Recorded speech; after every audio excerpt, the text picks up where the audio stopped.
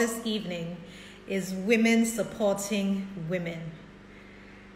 And our guest speaker is Funke Michaels, who hails from both Nigeria and Kenya. She's a Harvard Fellow, a marketing communications professional, a voice for Africa. She is the CEO of Read Africa, a collective that tells African stories. She's a member of the MIT think tank, YALI as well, an author, a lecturer, and a culture coach. We're glad to have her on to discuss this very, very important topic today, women supporting women. We're bringing her on right now. Hello, Funke. How are you? Hello, Nneka. How are you today? I'm very good. It's amazing to have you here. It's so exciting. Thank you so much. It's an honor to be invited. How is Kenya? Kenya's beautiful. It's serene. We're peaceful. That's good to know. That's good to know. So, women supporting women. How are we doing this? How do we support each other? Can you just run us through what this theme means to you, women supporting women?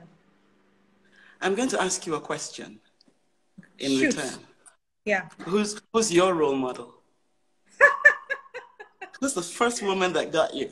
And you said, I'm going to say the thing every woman says, which is the obvious, but it's the truth. It is my mom. Exactly. She is the person who taught me everything I know. I try to be like her. I aspire to be like her. She has a very lucrative business. She has done very well for herself. She supports a lot of other women. She supports her family. So fantastic. That's it. Now, does she give you support? Whew, 100%. I mentioned it earlier in another talk that I had with somebody.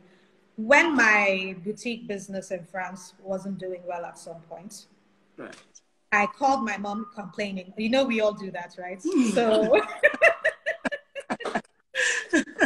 so I called her, and my mommy is she's not the type who will pet you. I'm always expecting her to pet me. And I don't know why I always expect it, because she never does. She's quite harsh.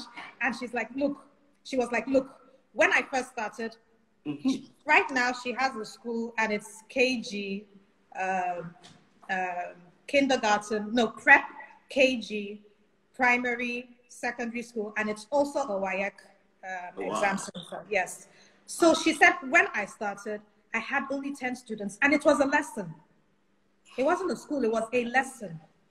And she said that sometimes they would dance outside and do activities outside just to catch people's attention. She said it was that bad sometimes.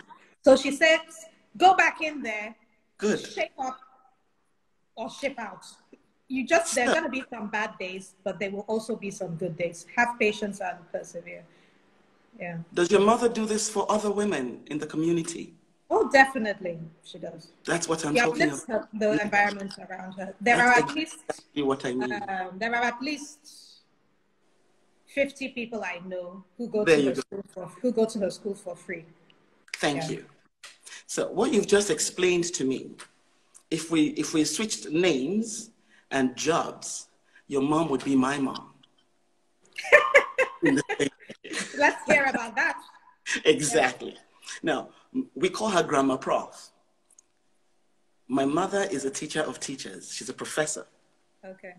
I naturally end up being a teacher. I'm a third-generation teacher. Okay.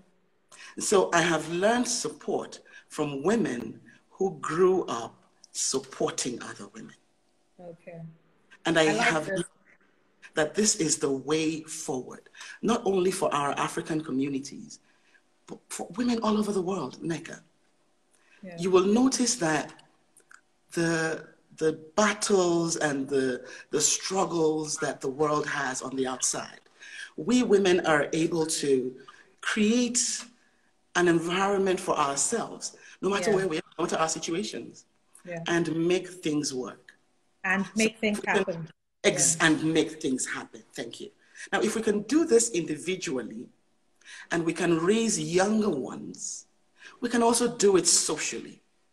Yeah. We can mentor younger ones. Yeah. We can teach someone who is interested in learning to be like you, yeah. how to be like you. Yeah.